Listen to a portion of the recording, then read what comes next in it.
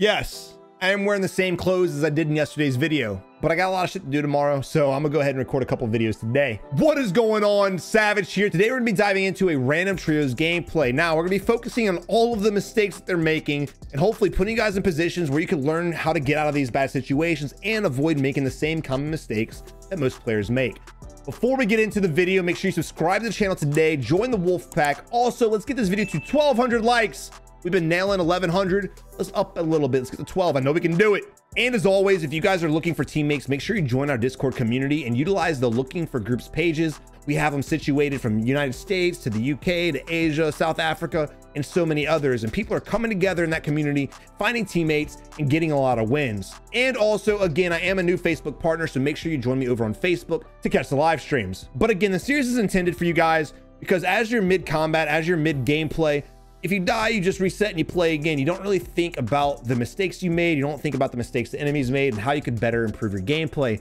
And because this game is very stressful, it does make it harder for you guys to think. So just sit back, relax, watch the video, and think about everything that I'm saying. And again, this is completely situational based. Just because I tell you guys to do one thing doesn't mean it's the only option. There's many different variety of gameplay styles that you can utilize in different situations. But without further ado, let's dive into the video. All right, so here we are on a trios game and they've already got their class. Hell yes. Now these guys don't really have anything else they need to focus on except for finding kills and getting a better position. Now the circle is rotating to the east.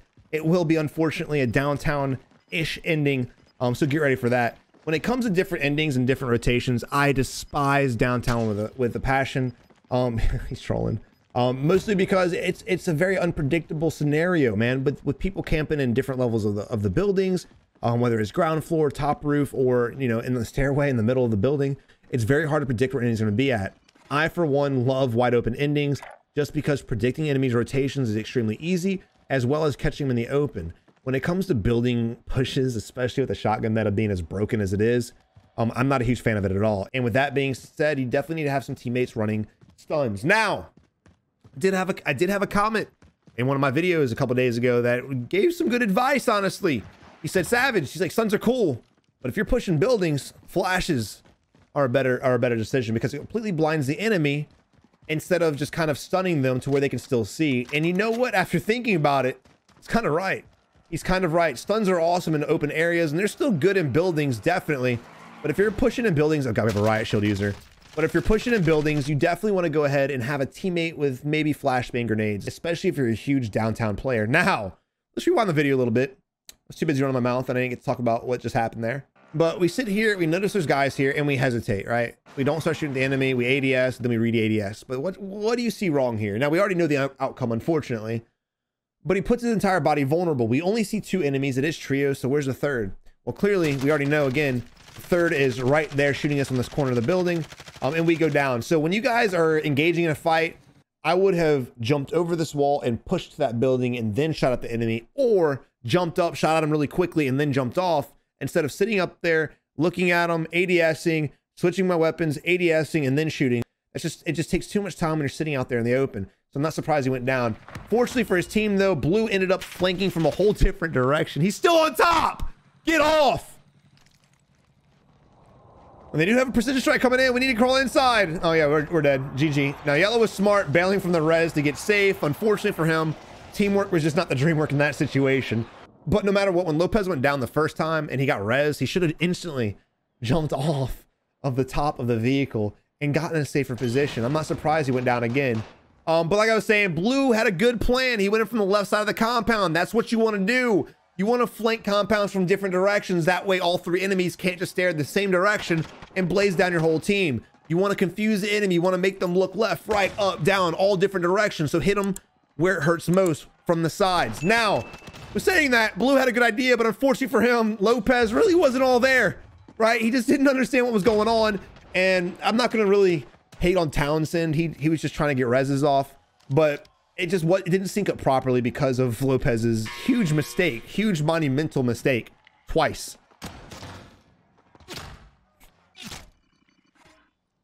When it comes to gulag play, you just got to be good with your guns, man. But now we have a position that people ask me all the time, what do we do? Savage, I'm soloing squads and I'm soloing trios and I'm coming back from the gulag and I have no weapons or money. What do I do? Well, he's got it down pat. Get a helicopter, get a vehicle, and go to a most wanted bounty. Now, I normally don't grab most wanteds unless I'm in a solo squad position, but that's exactly the position he's in. So he needs to go ahead and grab this chopper and get out. Get out fast. Get out fast. While he's flying, his team needs to be marking some relatively safe most wanted bounties. If they start marking most wanted bounties at Superstore, if they start marking most wanted bounties downtown, I'm gonna slap the shit out of my teammates, right? They need to mark some most wanted bounties on the edge of the map, preferably farmland. Not to mention, oh, we're getting shot at. Why are we going back this way? Go towards farmland. We're still in range. Go. And there's a helicopter there. He's probably gonna die. This dude's probably dead. I'll be surprised. I'll be highly surprised if this helicopter didn't chase him down. They didn't. Wow. And now, if you're in a position, you're in a helicopter, and you see another helicopter that's smoking, and you're not smoking, and you have gunners, and they don't, you need to chase them down and kill them. This is crazy to me. This is crazy. You don't want to come here to grab the most wanted bounty because you're probably going to get killed before you can get out of the area. Fortunately for him, though, Superstore... I said Superstore again. I need to stop doing that. Superstore Stadium. Because of Stadium...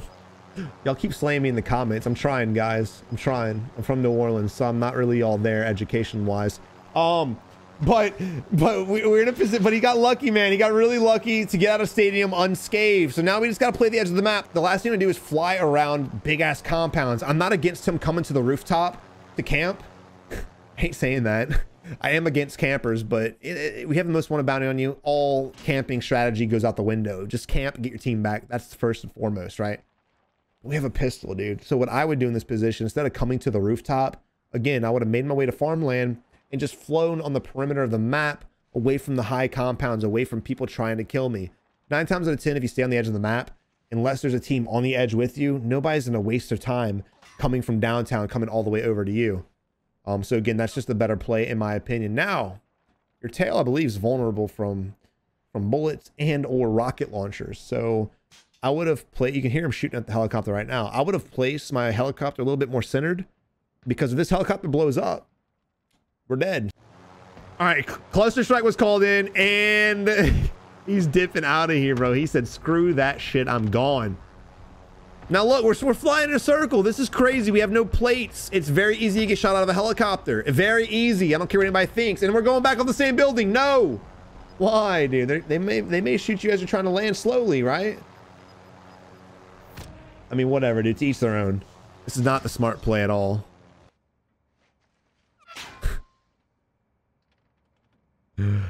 Oh, this is going to be a fun match to spectate, boys. I can already feel it. All right, but our teammates coming back, and they have a loadout drop at Stadium now. This is a terrible idea. I keep telling you guys, stop flying helicopters over condensed compounds unless you're ready to bail out of the helicopter and fight.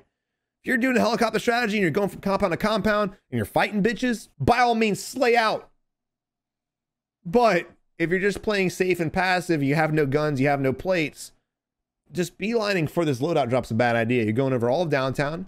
You're exposing yourself to fire station. You're exposing yourself to TV station. You're exposing yourself to all these compounds that there's going to be teams at, and Stadium as well.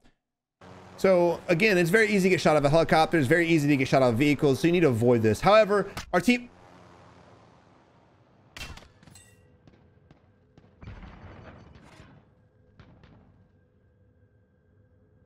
I think I just speak the shit into existence. All right, so normally I'll tell you guys to go for loadout drop. However, Lopez landed on the building, and so are we. And the reason for that is because your homeboys got shot out of the helicopter, and we don't know where from. So, instead of putting yourself in a position to land directly on the loadout, that's pretty vulnerable from Stadium and police station and these rooftops, we're going to land on a roof. We're going to clear the area around us, and we're going to try to safely make our way to the loadout. However, if there's a team sitting there baiting it, there's really no strategy about it, right? His teammate goes down, he dies. He risks it for the biscuit. Oh God, here we go again. Another helicopter, most wanted bounty strat, question mark. Round 2. Oh, come on, baby. Get him out of there. Get him going. I'm ready to spectate another team. I'm gonna be honest. You've had your moment. You've had your chance, Townsend. It's time to move on. There's snipers. Look at this. Look at this shit. Look at this shit. There's snipers on blue roof. There's enemies on the rooftops over here that shot out our boy of the helicopter. There's a team back there that just killed our boy. We're surrounded by teams right now. We're surrounded by teams, and we're just blitz, bro. Get him. But again, the reason why I always tell you guys not to fly over areas like this is because if you do go down, you're stuck in this area, and this team just came for his ass hard. But we got a new team to spectate. Yeah. All right, this team's already in combat. We got a something versus something. We have the bounty to our left. We have an enemy down in front of us. Two of our teammates are engaged with another team around the buy station. So get to execute. Forget about the bounty for now. Roll out to your team and try to help them. He unfortunately overthrew the concussion or the stun grenade. All right, now this is bad. The MP5 with the Merc foregrip has amazing hip fire, especially if the laser on it. The 5MW laser, the hip fire will absolutely be an animal. And he comes around the corner. Instead of hip firing and being able to track the enemy faster, he ADSs, which slows down his tracking time. Fortunately for him, he was already one-tapped. But if that guy would have been full health, he would have got shit on for sure. All he did was hit him one time and down him. Now you have two teammates down. You have one enemy left. You need to go ahead and push this fight while your teammates are still alive. Don't allow that enemy to execute your teammates. Also, sniping in a close quarter situation for sure if you're a goat, but if you're not a goat with a sniper, you need to realize that and own that and start hitting shots with the MP5. That was an MP5 range. You could have pulled off the fight, but instead, we bailed from the fight. We bailed from an easy 1v1. An easy 1v1. We bailed from it and allowed our two teammates to get executed. We had dead silence. We had a nade. We had a lot of things we could do to outplay the enemy, but because he's got a bounty objective on him, I think that just made him scared. Now, a lot of guys may be like, well, Savage, he doesn't have full plates. I still would go for it, man. You have 2 plates, 3 plates. This ain't Dr. Seuss. Just go for that shit, man. So now his teammate just came back from the gulag, and it looks like he's going to be landing on his loot. Now, they did die on the edge of the circle. So if he sits on this rooftop for too long, he's not going to be able to land and get his stuff. It's just wasting time. We do have enough money to move back and buy our teammates, thankfully. But unfortunately for this guy we're buying and for our teammate as well, it looks like they're going to be rocking no loadout drop, unfortunately. So House really needs to man up in this situation and get some kills so his teammates can get some loot. And again, we have the bounty objective with 30 seconds left. We should have already got that kill and not only gotten the money from the bounty objective, but also gotten the money from the dead body, right? And then maybe in this position, we could have a whole nother loadout drop we could have bought and things like that. But, you know, when you run away from enemies, what do you think is going to happen? What do you think is going to happen? Probably going to get shit on. Also, look at the bounty. The bounty has to move across in a wide open street, and he's very vulnerable. And he's by himself, to our knowledge, and we have a sniper rifle. So I would hold the outside of this building, and as he moved across, I would take an easy shot at this guy and get a kill while he's in the open. And this is why I always tell you guys to stop playing scared. And that's exactly what they're doing. I don't know why they're playing scared, but they're playing scared. Oh, wait. Is he going aggro on him? No way. No way. Oh, he missed the shot. Rip. There's another teammate to the right side, too. Actually, it might be a trash can. Nope, that was a teammate. He's got a Big Bertha now.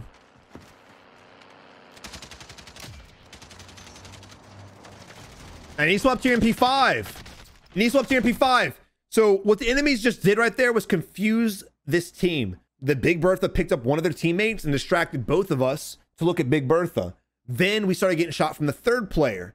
So they instantly both diverted their attention to the third player. Of course, Big Bertha is going to jump out and kill you. Not only did it pop up on the minimap, that's the play, but that's just common sense.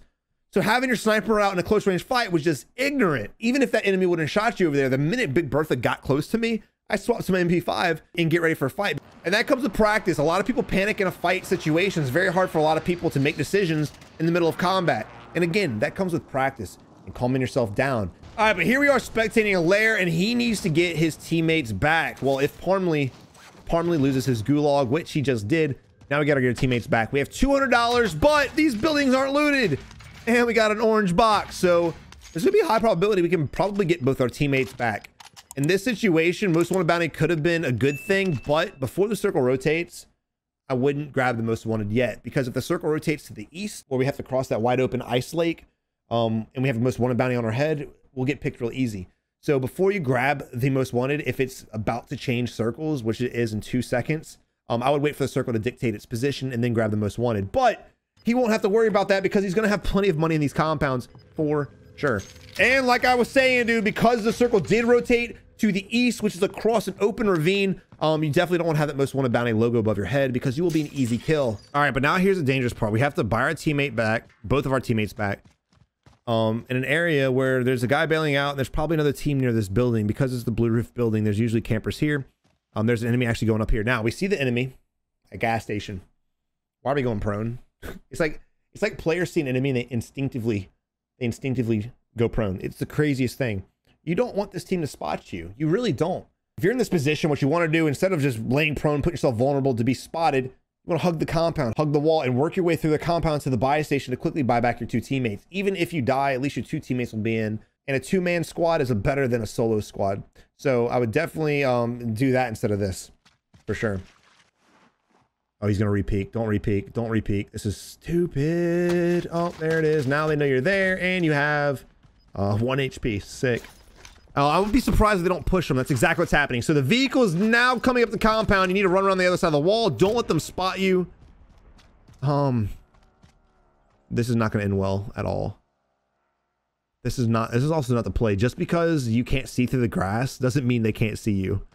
The grass is not taller than your body. If you go prone in grass, we can still see you, believe it or not. Oh, there's a guy to your left, bro. Oh no. Hug the compound, be inside the compound, and work your way to the buy station. This is stupid. Oh my God. No way that the enemy team not see him. No way. As far as the enemy's team's concerned, you just have to be observant. You have to look. You have to look. They clearly weren't looking. They clearly weren't looking. What? We just bought back 1 teammate. Why'd we only buy back 1 teammate? Oh, we're going back now, huh? This is the... Oh, you just busted your ass for all that money and you bought back 1 homie. Wait, what the hell? Parmley, get out of the gas! Parmley, no, not like this, bro. I think Parmley like rage AFK'd because he didn't buy back both teammates. And honestly, I don't blame him. Allaire just wasn't thinking because he was panicking.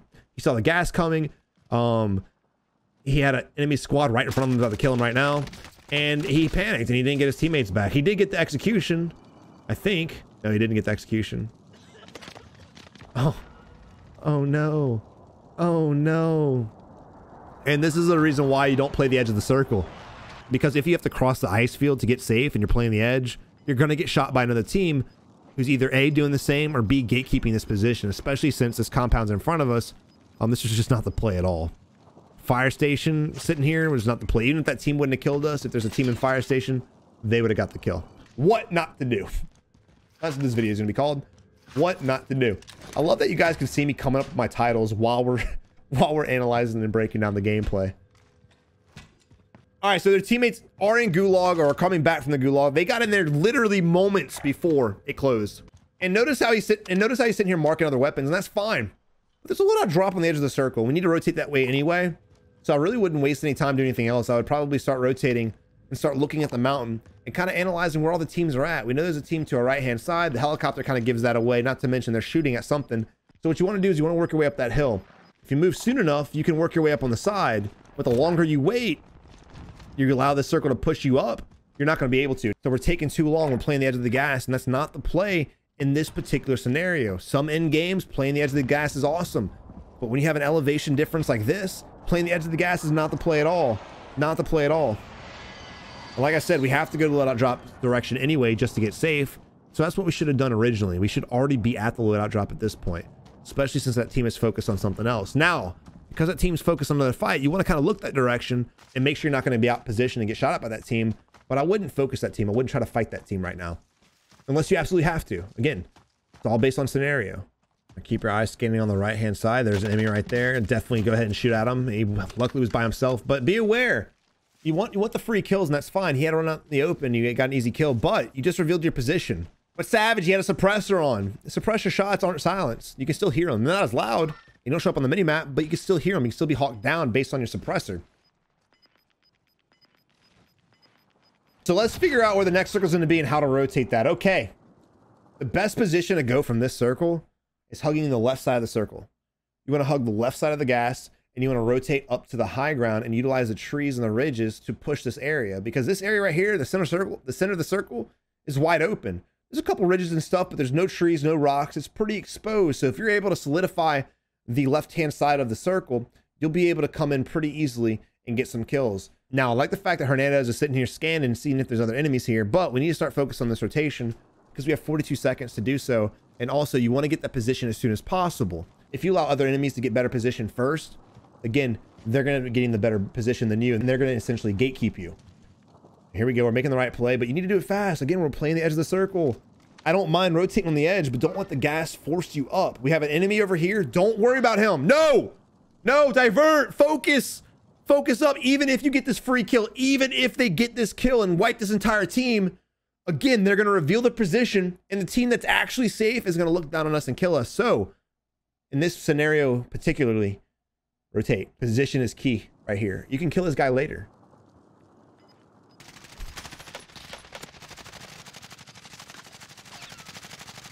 Because I guarantee you there's already a team up top that's holding that position. And now that we've pissed off that team, we never even got to kill them. We downed one, but we didn't get to kill them. Oh, weird. Bauer went down. And look, if they would have rotated when I said to, if they would have rotated early, they could already be up here. And they could essentially wipe whatever team's sitting in the middle and then look down the hill and kill the team that just downed Bauer. So getting position first could have potentially have won them the game already. Not to mention, I'm still worried about the team up to the left-hand side.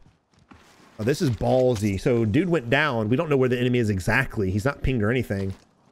Whoo, he got lucky, boy. He got real lucky. Good on Bauer for marking the enemy, though. Right after he got up. I'll tell you that. There's a glare right there. We're just staring at it. We're like, hey, glare, what's up, brother? What's going on? Can I do you anything? Would you like a large fry with that? But the tide's turned. You know, they have the favor right now. They have the favor. It's a 3v2 situation. All we have to do is play this wisely and see where this next circle rotates to. Now, I like the fact that instead of pushing directly up the team, we're taking a wide right flank and coming up from the side of the enemy. They do have a sniper, though, so you don't want to expose your body too long because you may get picked. He got real lucky on that one. Let's see what happens. We go for the execute instead of focusing on homeboy, and there's tracers coming at us, so you think you know what happens next. He didn't go down. Oh, you got to hit your shots, brother. And GG. Well, there that goes. Spoke too soon. Spoke too soon. Now it's a GG. All right. As far as the enemy team's concerned, that position, that last duo that ended up losing the game, they had a great position. I don't know why that first teammate left his position to push us. That wasn't the play. He got kill hungry. If they both would have played that hill, they could have just waited for one of us to get vulnerable, which we did. The guy we were spectating put himself vulnerable. That would have been an easy pick for both of them. It would have been a 2v2 fight, and then they could essentially waited for another pick because they had the higher ground and they had the ridge, and this team had to push out in the open in order to either A, push that team, or B, get safe. So the team that got second place should have won the game. They just played it wrong. The first teammate got too greedy and ended up paying the price for it. But I really hope you enjoyed the video. If you did, again, subscribe to the channel, leave a like on the video, follow me on Facebook Gaming, and also join our Discord community if you want to find some better teammates to play with. But until next time, you have a good one and good luck in Warzone. Thank you again for watching. I really hope you enjoyed the video. If you did, make sure you check out one of these two videos. And as always, click this button right here to subscribe to the channel today. You have a good one. Until next time, keep on improving.